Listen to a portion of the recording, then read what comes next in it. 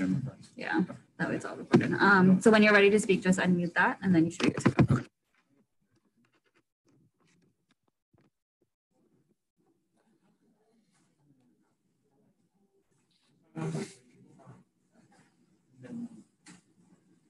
We'll start with questions first.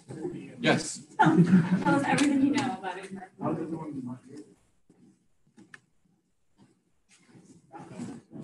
Right.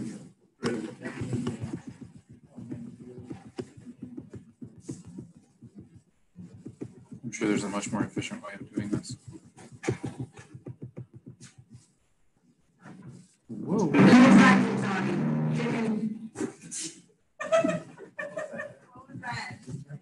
That's what right there. It is part of my presentation. Uh-huh.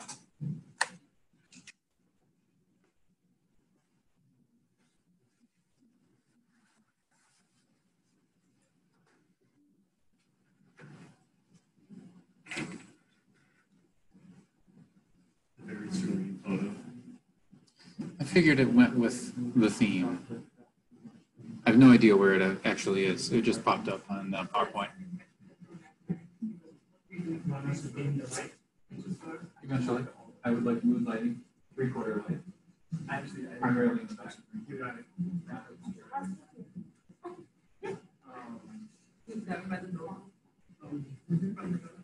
It's like it's stress.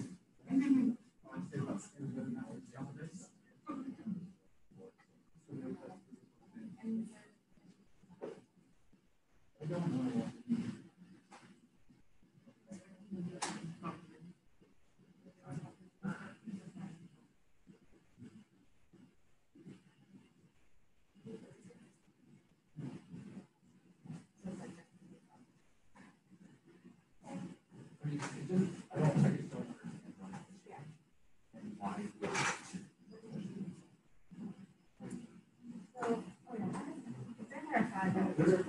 Yeah. I'm sure there was a sample of that one. Yeah, it has to be with Francis, yeah. It's like 9.1, we're not here, and that's so it's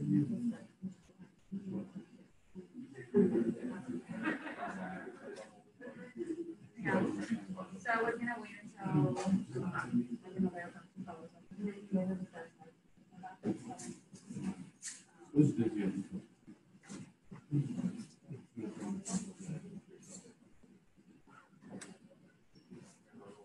yeah, I agree.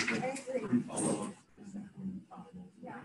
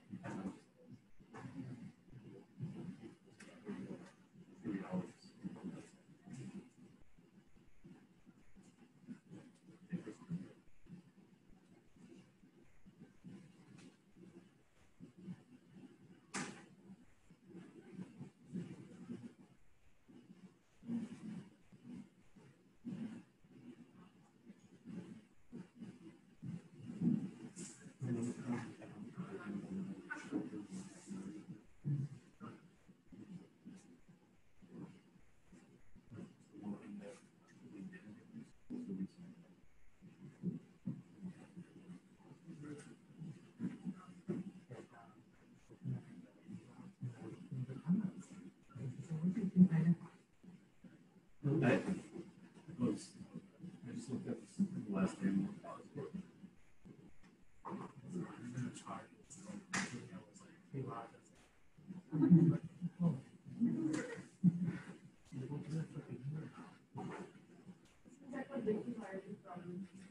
Is the party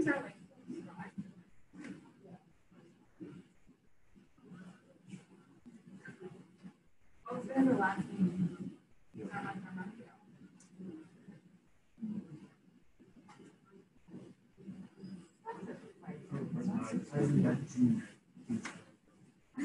Yes. No, he thinks you're basically.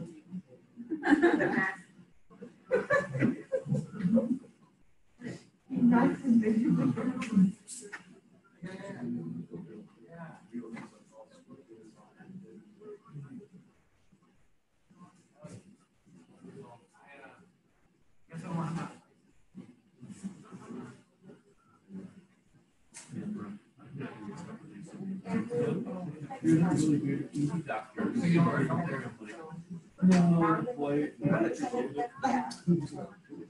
time I say that, they go, oh, you know. Sorry.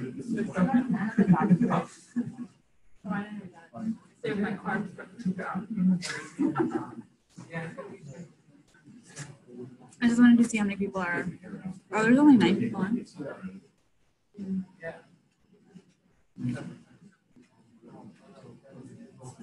I know, I think it's just too much. Yeah,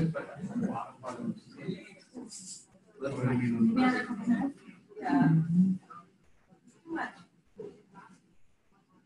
This is the unhealthy for you. I know. Man.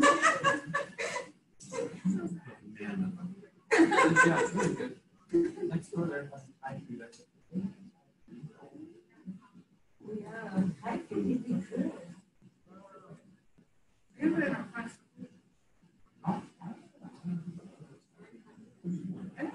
I think you call. Maybe not this year. Maybe not. But it's like if you're not again. Yeah. For about 2 years.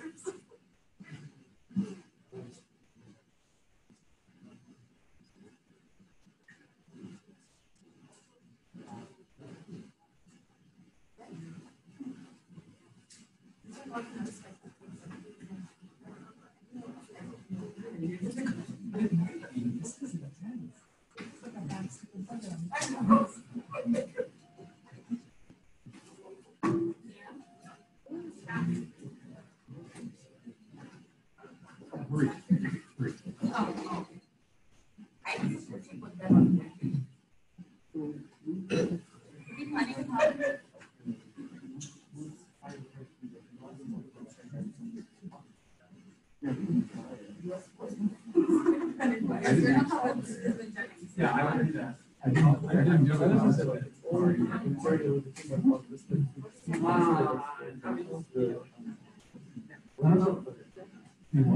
What's that? All I know is I didn't know what to say, so external club sounds right. Yeah. That's the only reason why. Fine, yeah, you can. You certainly can. Just let me know what you're saying. You're not typing.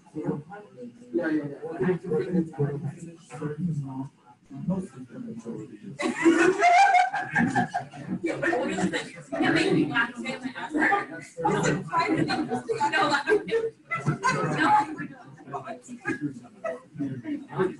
No, you're talking about. Yeah, well, you can. It's only 40%.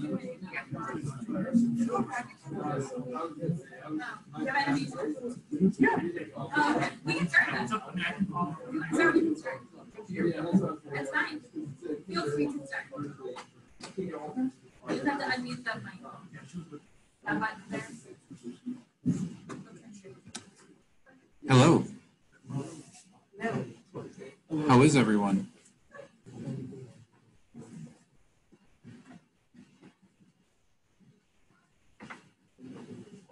We'll get started this afternoon while everyone has some lunch. I'm Dan Raybeck. I'm one of the elder EMIMs, PGY6. My topic today is going to be environmental injuries. It's a fairly broad topic. We're going to have a lot of things to cover. And we'll get started. Or not.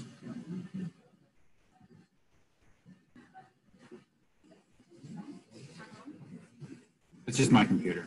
Don't worry about it. Disclosures. I have no disclosures. I have made children, and since I lecture every once in a while, you are forced to look at them. On the left is my oldest, Ben. He is going to be 5 this December. My youngest, who is in the middle 2 pictures, he is William. He is going to be 3. And it's nonstop action at home. All right, first topic is going to be exposures and temperature regulation.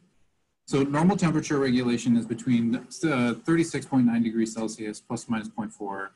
This is maintained primarily by blood-skin flow fluctuations to dissolve heat or to induce shivering and vasoconstriction. An interesting point about this is that the skin blood flow can actually increase from a basal rate of about 0.2 liters per minute to up to 8 liters per minute if your temperature is near 39 degrees Celsius. For definitions, hypothermia is defined as a core body temperature less than 35 degrees Celsius. And hyperthermia is usually defined as a core temperature greater than 40 degrees Celsius. Obviously, there's a lot of reasons to have hyperthermia, and what we see in the ICU usually is a slew of other diagnoses. But from this lecture standpoint, we'll focus primarily on heat exhaustion as well as heat stroke. From a hypothermic standpoint, this develops when you have a loss of compensatory mechanisms to gain heat. You either lose too much from your skin, or you have some skin disruption or vasodilation, or you can't maintain thermoregulatory, the HPA axis, you're malnourished, you're autonomically insufficient or very extreme of age, or you have impaired central thermoregulation from other ongoing issues like malignancy, sepsis, uremia, or advanced stage. The normal response to hypothermia is increase your respiratory rate, you increase your heart rate contractility, you have vasoconstriction to maintain your core body temperature, and then you increase your muscle tone and shivering. When you first encounter a hypothermic patient, this is more, we don't see this too much in the ICU, but one of the important things is that it's very difficult to get a temperature on these patients. And they've actually developed a clinical staging system. When you look at the patient that you think is hypothermic, you can estimate their temperature based upon their clinical status. If they're conscious and shivering, usually they're above 32 degrees, but if they're not conscious and not shivering, think that they're less than 32 degrees. And then once you get to about 24 to 28 degrees Celsius is sort of where you start to lose your vital signs.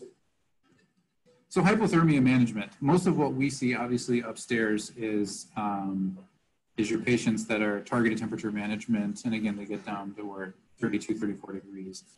From an ER standpoint, we're getting close to winter time, and a lot of times we'll see unfortunate accidental hypothermia, either intoxicated patients that get left outside, maybe patients who don't have homes, and during the winter months, it can be hard to maintain for long periods of time.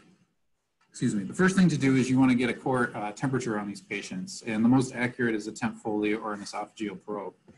There are a lot of physiologic changes to consider in your hypothermic patient. One of which, with the medications that you give, is that PO meds basically have a very slow onset, and prodrugs actually have a much slower onset when you give them.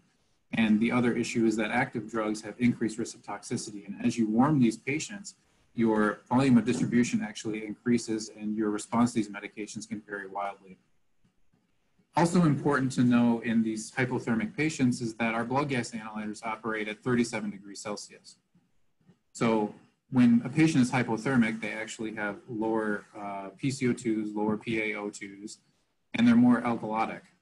So I'm going to touch just a little bit that there's been 2 large schools of thought when these hypothermic patients is how you target the ventilatory strategies in these patients with a pH versus an alpha ventilation.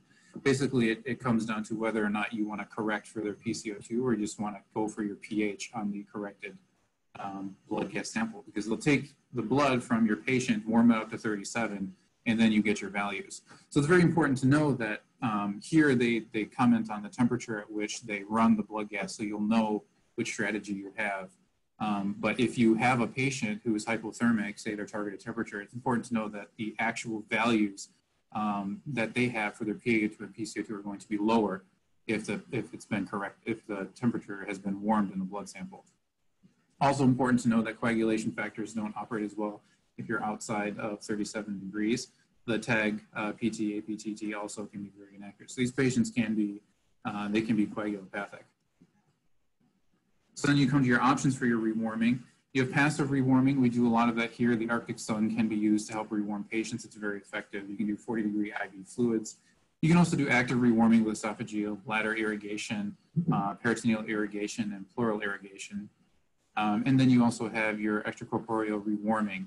These are the patients that you can actually consult surgery, and they can do via ECMO or bypass to actively rewarm these patients if they're in a VFib arrest or asystole. Does anyone know what the lowest recorded temperature was for someone that survived accidental hypothermia?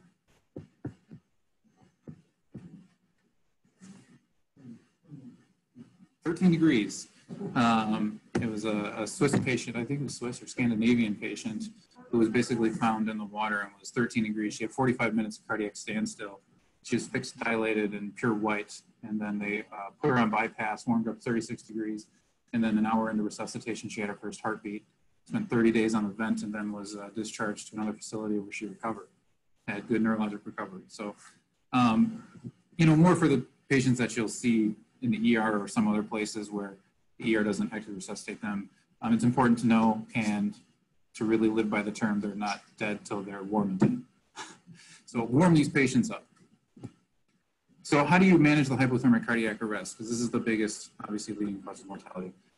There's no changes in CPR recommendations. They have seen good outcomes with prolonged CPR in these patients, so efforts continue until they're essentially 35 degrees.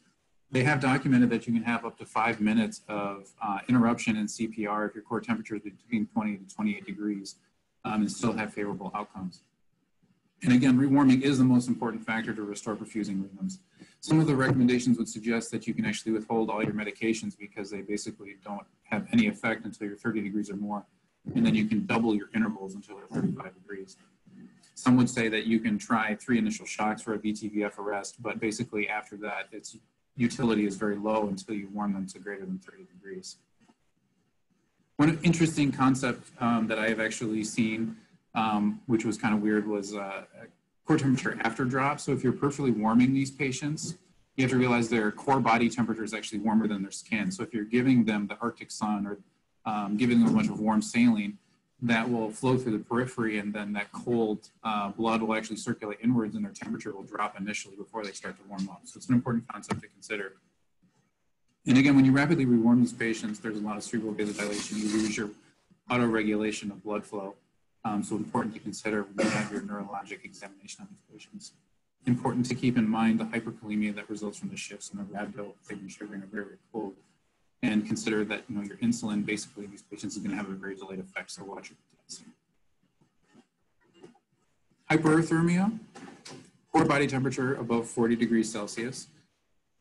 Heat stroke is a sort of defined between a classic and an exertional component. The classic is, you know, we see here in Detroit sometimes, elderly patients, chronic comorbidities, their air conditioning doesn't work and they can't regulate their body temperature, so they get above 40 degrees. Or exertional, the healthy individuals who undertake strenuous activities in environments with high temperature and high humidity. The important clinical feature between heat exhaustion and heat stroke is the neurologic dysfunction that occurs with heat stroke. These patients are delirious, they have seizures, they're in a coma. And then obviously if you have distributive shock and multi-system organ dysfunction, it's more consistent with a heat stroke than heat exhaustion.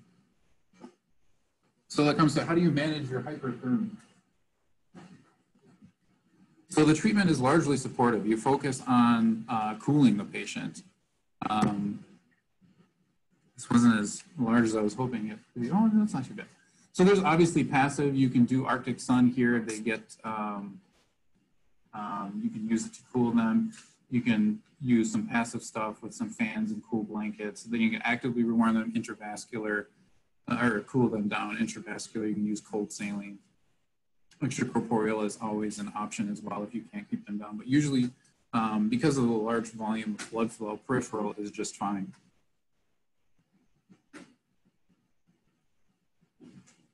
And this is all exposure. Obviously, if you have a neuroleptic malignant or a very septic patient, you can try and keep them cool, and you can use these same strategies, but for the purpose of this lecture, it's largely environmental exposures.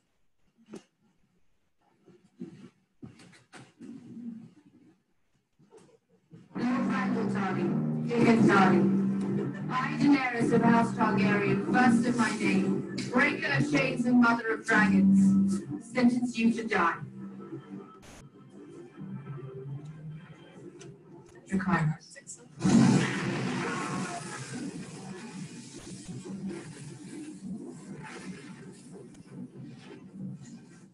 Obviously very dramatic. So our next topic is going to be burns. So important to recognize here, we are not a burn center. And we do not see a lot of these thermal burns. But what are some things that we do see that we can characterize as burns and can send elsewhere if need be? Let me use my words better. Are there other problems with the skin that we can see from maybe drugs and other things that, yeah, 10 and SJS and stuff like that. So those are treated similarly. They have the same loss of the epidermal layers, and they have large protein loss. They have large fluid loss, and they can't control their temperature. So they're treated exactly as burns, and you characterize them the same as a thermal burn. So that's what we see here more of, even though they are somewhat infrequently. So the important thing to know about thermal burns is you can, there's a lot of characteristic pictures, imaging, and how the burn looks, as long with some clinical features to try and determine your first, second, or third or fourth degree burns.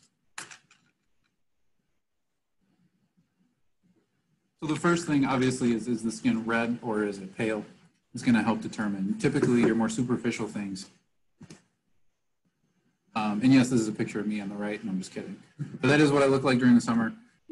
So first degree burns, basically damage to the basal layer of the epidermis. These are typically dry, they're red, they're very painful to the touch. They're a very classic sunburn. And these are similar to a flash type burn, quick exposure to a high flame. You have epidermal burns. Usually these don't scar over, they can flake later on. Usually just topical or systemic analgesics are enough to cover these. Then you start getting into your superficial and your deep burns. Your secondary burns, these are damage to the dermis. There's no injury to the hair follicles, the oil glands. Healing typically is by reepithelialization, but obviously it's much slower than your superficial burns. The important part for secondary degree burns is if there's blistering, it's a second degree burn. So that's a huge component to it. And they'll be a little bit more painful typically than your average sunburn. They're a little bit more moist appearing, and they're quite red. Deep burns. So these are your deep dermis. They get into the fat layer, and then obviously with the quote unquote fourth degree burn, it's burning into the muscle and the bone. This is destruction of the entire epidermis, the dermal layer, and then the fat layer. Classically, these will be pale, they'll be leathery appearing. They will not be tender. You have essentially singed your entire nervous plexus, and so they are not that tender to touch. These heal by contraction, scar deposition, and these require grafts to avoid scar formation, but if it does get deep enough into the muscle and the bone, typically grafts won't work for these. The important part about working at a non-burn center is, when do I refer to a burn center? So the biggest thing to know is obviously DMC is our local burn center around here, so they're the ones that we would send. So when do I send them? According to the American Burn Center, any partial thickness, second degree or greater burn with 10% of the total body surface area is important to send.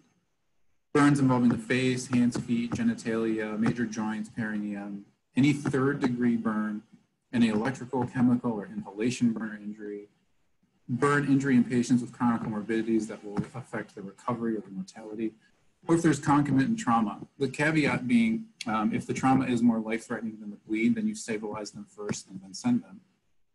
Or children or any patients who require special interventions. And this was very nicely summarized in the American Burn Association, their life support. But it's important to keep these in mind when we have the SJS or the 10, the ones that we see. If they fall into this category, then they really should be managed at a burn center. Management. The ABCs take precedent over any burn. Airway. Extensive burns, they lead to massive edema, and obviously in airway, massive edema is not a good sign. So any burn with 35 to 40% of total body surface area really should consider intubation, as well as any burn to the head and mouth, as these patients are going to need to be transferred to a burn center if you're not already there. Always secure the airway in these patients if you're at all concerned for a airway injury or if there's burns to the head. It's better to intubate them and have a safe transport than to not. have a very high index and suspicion that there was a burn to the airway or the head, if there's a change in voice, if they're hoarse, any accessory muscle use, or the patient continues to cough or appears extraordinarily anxious. Obviously, breathing. Maintain your normal SpO2 in your patients with supplemental oxygen. Consider the source of the exposure, and if it's a house fire, strongly consider a concomitant poisoning with either carbon monoxide or cyanide. And then bronchoscopy, obviously, we find soot under the glottis, airway edema, and erythema.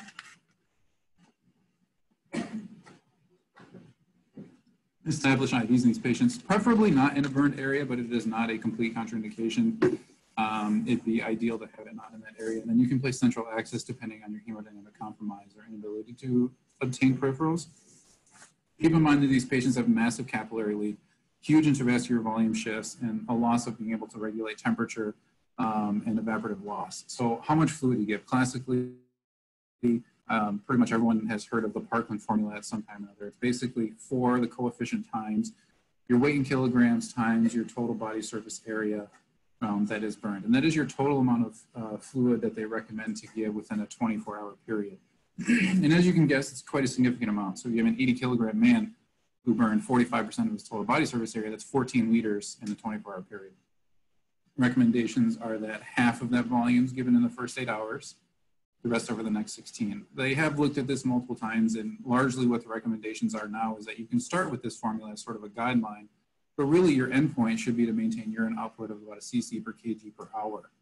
And then after your 24 hours in these burned patients, switch up your fluids, keep them glucose.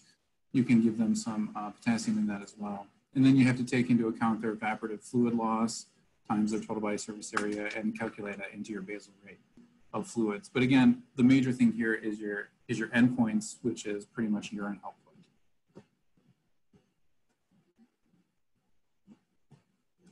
And again, another diagram that most people have probably seen at one point or another, the rule of nines. I didn't include the children one. They're a little bit different, but for most adults, the head, each arm is 9%, each leg is 18, and then the trunk is 36 total, but 18 in the front, 18 in the back. And this is just a quick rule of thumb to try and calculate this body surface area that is burned. There's also the box score, which was established in 1991 as a predictor of burn severity and mortality. It's basically how much of the patient's body surface area is burned and the patient's age, and at the time, a score greater than 140 was considered unsurvivable. The patient had an inhalation injury. They had 17 points to that patient's score. Nowadays, even patients with optimal care, if they have 80% of the total body surface area that's been burned, they actually have a decent chance of survival. So wound care, again, ABCs and then worry about the burns. Cover the wounds with a clean, dry dressing, simple sterile dressings, elevate the wound, maintain their temperature, wash them with soap and water. The topical antibiotics like bacitracin, Neosporin, they're fine for the superficial burns, but for the deep ones, really the sulfadiazine is much better. It doesn't eliminate the bacteria, but it does help prevent infection. And then obviously if you have these patients at a burn center, they'll likely need skin grafting depending on the severity of the burn. Medication should be given primarily IV.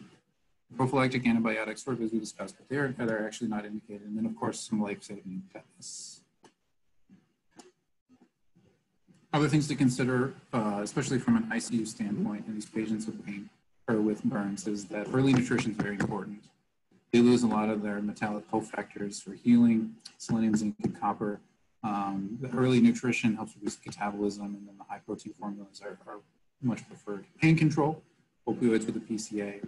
Kids, a lot of studies with ketamine, they do quite well. You can use it as an adjunct. I think we have a protocol now here for ketamine use in the ICU. Some complications, these patients get a lot of fluid. And so obviously infection is an issue as they lost their epidermal border, but also compartment syndrome. Important to keep in mind these patients are getting liters and liters and liters of fluid, especially if they have a circumferential burn, they have a lot of losses, they can third space. So the limbs, obviously, if they're losing a pulse, it's much too late. You want to check their compartments. If they feel at all elevated, get a Stryker needle. And basically anything over 30 is considered compromised to nerve and muscle. Big ones to also consider: any burns to the chest. Obviously it creates sort of a restrictive pattern. The patients have a hard time ventilating escharotomies through certain areas, and then burns to the abdomen obviously can lead to an abdominal compartment type syndrome, and then the sequelae that develop from that, difficulty to ventilate, renal dysfunction, hemodynamic instability, and of course the ARDS. So Cat 1 calls. They're like, Junior said, I just got like 5 recesses. This guy came in, he's kind of coughing. He's like in a house fire, but he looks fine. Hemodynamics okay. He's on like a non-rebreather, but he looks fine. Like, I don't know what to do. Can you come help me out? And of course you say no, but then you say, yes, I'll come help you and take a look at the patient. So which of these patients makes you nervous? Does that make you nervous? Does that make you nervous? What that? Yeah. So what do you do after that? So you go and see the patient, you're like, well, crap, there's a thermal injury to, or a burn injury to the airway. What's your next step? Intubate them. Okay, so what's your next step after that? So you want to take a look, right? Well, that's bad. So say you just do like an awake burn, you're like, I'm just going to take a look. I don't want to intubate them just yet. They look okay. You take a look and you see this. What's your next step? Intubate them. Excellent. Intubate is always the answer. Just kidding, but seriously. Secure that airway because these patients, even a little bit of irritation can cause significant edema. And these patients need a secure airway and transfer to a burn center as soon as possible. So you bronch them and then you see this. Very, very bad. Thermal injury, as you can see, that little ulcer down there and then a lot of soot. So the clinical characteristics, you guys already recognize them. Blistering to the face, singe, nose hairs, soot throughout the mouth. And then persistent coughing is something to really consider if you see a burn patient. Even if they don't have external signs, it's very concerning. A little bit of information about Detroit. We were actually one of the largest, we had one of the highest amounts of structural fires per day, and we had 7 per day in 2018 alone. We had an average of about 4,700 residents die per year. And I think that that number was actually down from 4 years previous. So the inhalation injuries primarily are the smoke that cause the upper airway.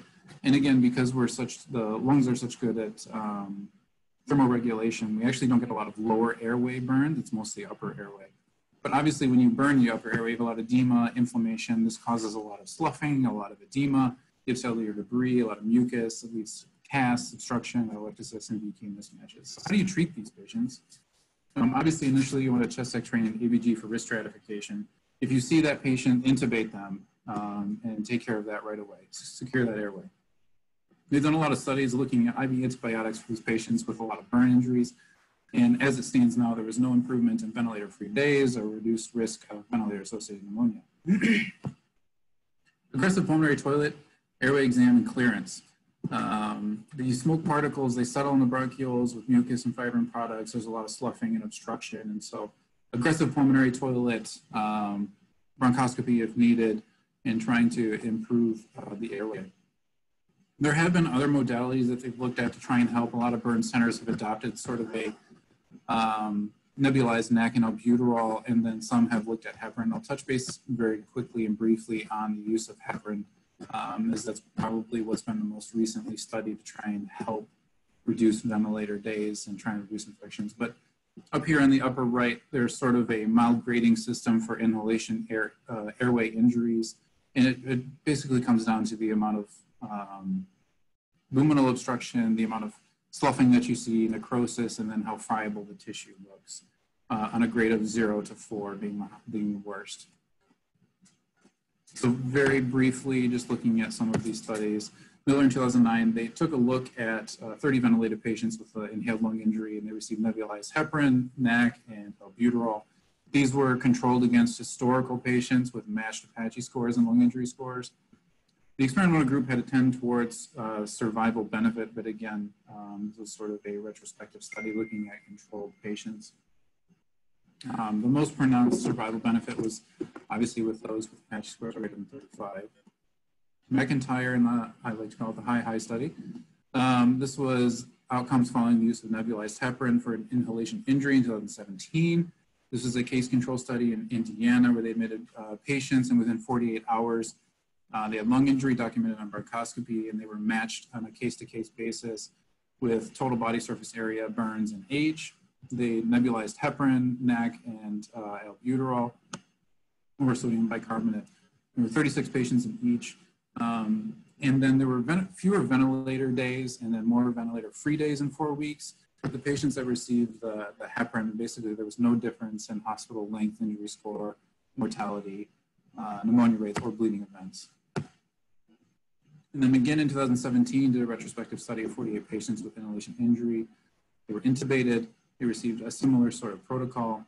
Non-heparin patients in this study actually had higher surface area burns and a longer time on the ventilator. There's no difference in hospital length of stay. Basically, all of these are vastly underpowered. We don't see a lot of these injuries, but the limitations are all single-center, they're non-blinded studies. And especially in this one, not all patients underwent bronch to identify inhalation grade, which I think skews your results.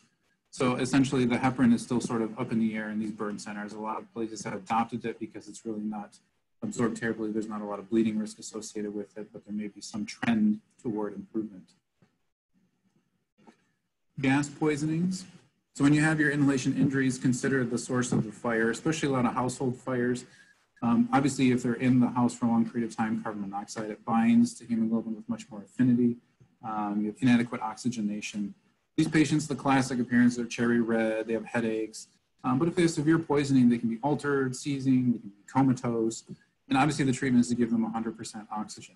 You reduce the half-life of carbon monoxide significantly if you're on 100% oxygen to just 75 minutes.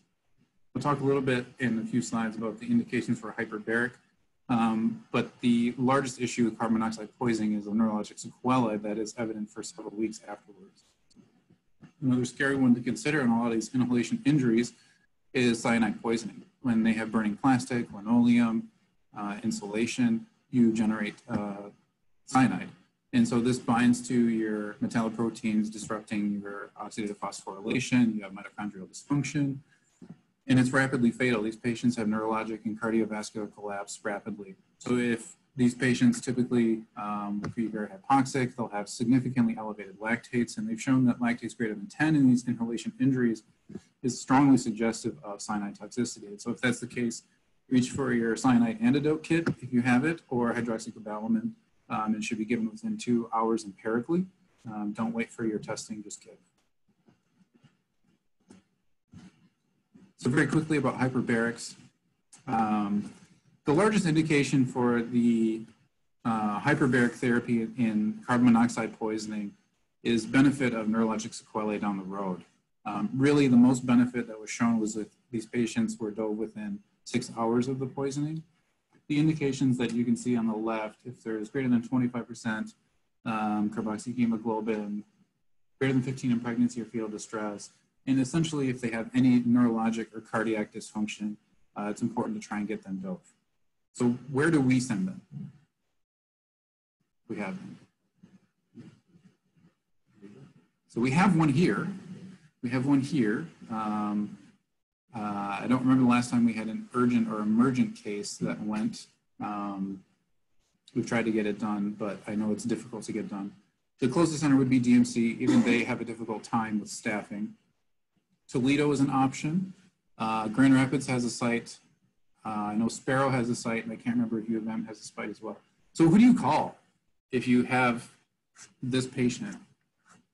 Who do you call to try and get hyperbarics? So Evangelista here. What if you're not here?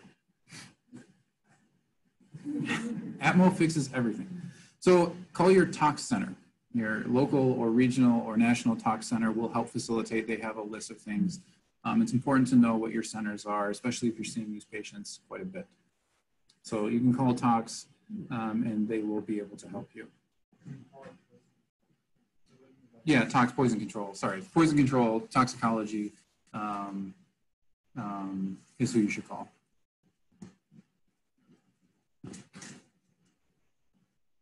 Okay. 3, 1,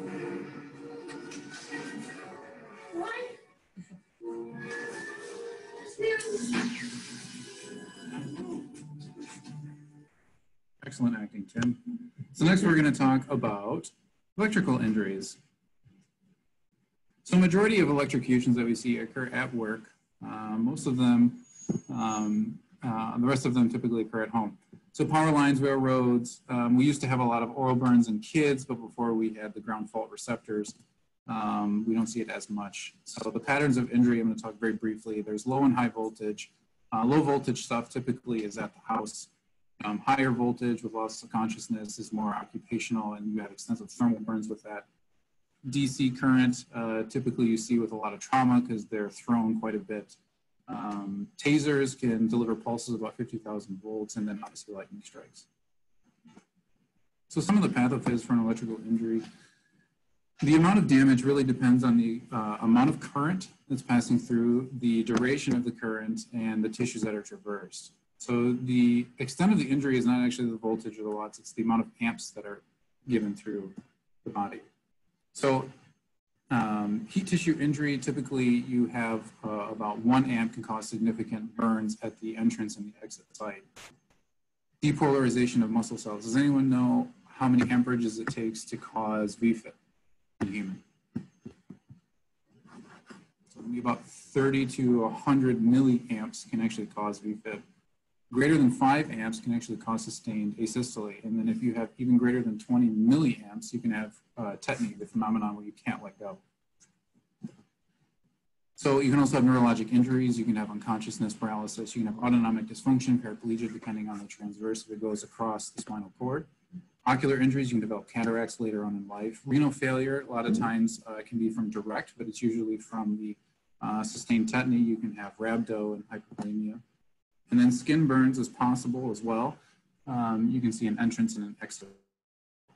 Knowing that it's 20, 30 milliamps can cause VFib, how many amps does it take to run a dishwasher? Or a stove? So it's like 10 to 15 amps, like true amps, not milliamps. So it's well within the range to kill any human. So it's very important to know when you're playing household handyman to really be careful of your electrical circuits and to be very cautious because a sustained current like this will very easily kill you. High tension lightning strikes. These are typically with voltages exceeding 1,000. These are railway tracks, power lines, setup transformers, and the tissue damage is typically done by the generation of the heat and the electrical arcing. Lightning injury can also result from a direct injury, the side flash, or the ground current. A lot of times these patients are thrown several feet due to the muscular contractions and they have resulting trauma as well. The very interesting thing about lightning strikes is that many of the victims survive, even with good neurologic recovery. A lot of times they'll be found asystole, they'll be found dilated pupils, no neurologic response, and then you'll get them back and they do quite well. Usually death is more asystole than actual VFib in these patients.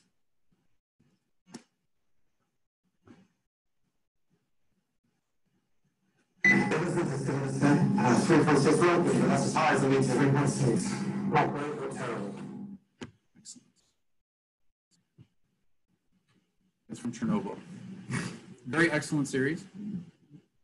All right, so for radiation injury, not something that we see very often, but there's 4 large types of ionizing radiation. There's alpha particles, beta particles, and then the really bad ones, the gamma radiation, which is the high energy electromagnetic radiation that ionizes and causes and highly penetrates tissue, and the neutrons that cause significant damage to biologic tissue.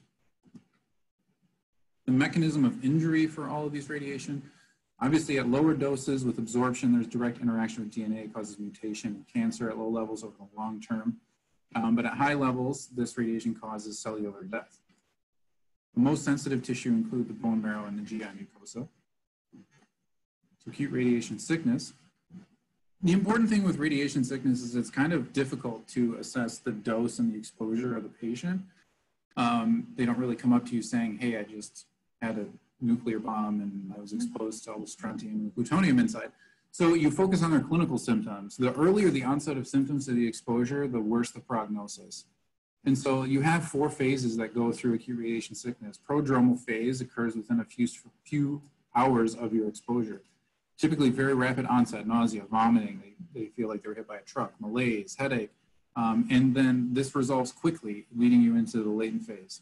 where they're symptom-free. And it depends on the amount that they absorbed and the system that's affected, but typically the hematopoietic stem cells, the latency periods between 2 to 6 weeks, GI symptoms, it usually lasts a few days to a week, and then the neurovascular syndrome is a few hours. Then the manifest illness phase, and then the recovery or death phase. The manifest illnesses, so these subsets are basically based on the organ system. They can occur simultaneously, and once you see them, they may actually be irreversible. The cerebrovascular side, these patients can have hyperthermia, they're ataxic, loss of motor control, seizures. These are exposures of 15 to 20 gray or greater. And these are usually due to the free radical induced neuronal death and cerebral edema that results. Pulmonary, exposure to 6 to 10 gray can cause pneumonitis within 1 to 3 months. The GI symptoms of 6 gray or more, anorexia, nausea, vomiting, and then loss of peristalsis, dehydration, and then a lot of times these patients die from enteric sepsis, they have translocation. Hematopoietic, very low exposures, 1 gray or more. The hematopoietic stem cells are actually the most sensitive. The lymphocytes are the first to go. They lyse very quickly. So absolute lymphopenia is actually something that you're concerned about when you see a patient with radiation sickness. And then typically it produces a pancytopenia, and then again, overwhelming infection causes death. And then cutaneous, obviously local radiation injury that occurs ranging from mild burns to bullae to blisters, hair loss, ulceration. Desquamation typically occurs at 15 gray, and then at necrosis at 50. How do you manage them? So there's 2 phases to their treatment. The number one is the identification and safety of yourself and the patient.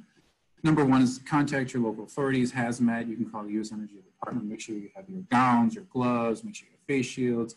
Try and get a dosimeter if you can. Make sure that the patient is properly disrobed, the clothes are disposed of. Don't rip or tear their clothes, and then examine them. ABCs, obviously, then consider that vomiting and the neurologic sequelae that happen if they're early on are very, very poor prognosticators. And I'll sort of get to why that is. And then you can use sort of a response category tool to determine the severity and where you should send them for the next level of care. The treatment is supportive. Fluids, Zofran for nausea is shown to be the most effective. If they're neutropenic already, consider those precautions, and prophylactic antibiotics for fungal and HSV patients. Obviously, there's been limited studies overall showing benefit, but it does appear that granulite stimulating factors can help because in animal models there was increased return of the hematopoietic function.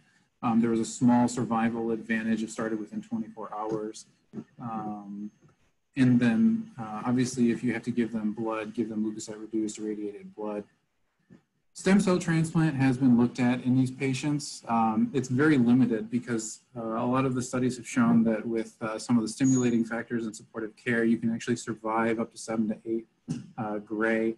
But basically, if you've absorbed 10 gray of radiation, it's lethal and supportive care. So there's very limited amount of support for stem cell transplant in these patients. This did not come in the way that I wanted to. But this is a basically grading system depending on the severity of the patient's presentation. So these are some relative doses that you'll experience.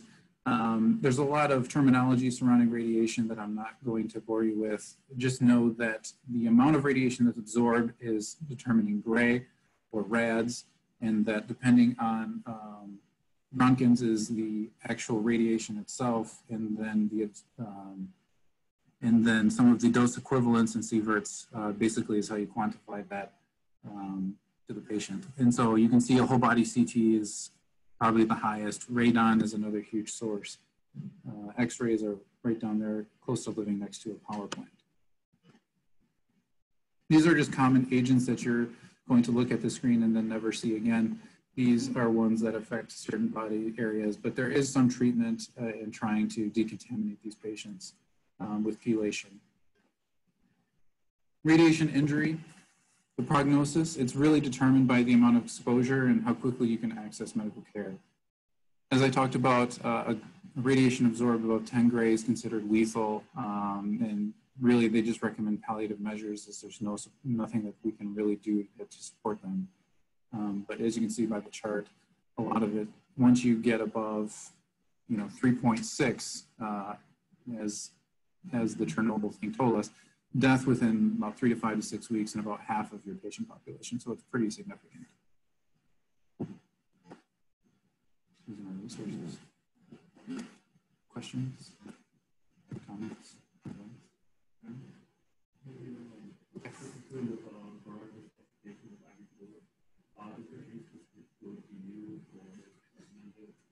A lot of the studies haven't really commented on one. What I would say is try to use more of your balanced solutions because of the sheer volume you're going to get.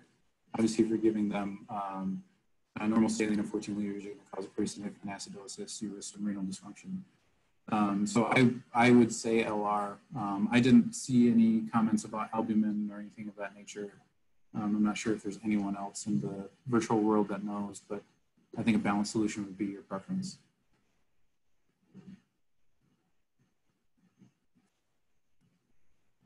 Let's see if there's comments.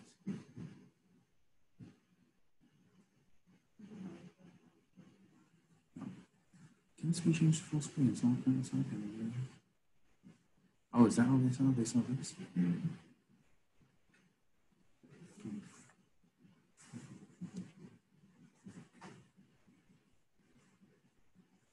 Okay. Thank you.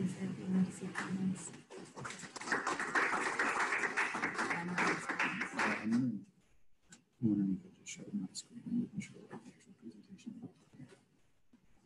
Oh, no. Oh, because it was showing. Yeah. Okay. Well, hopefully.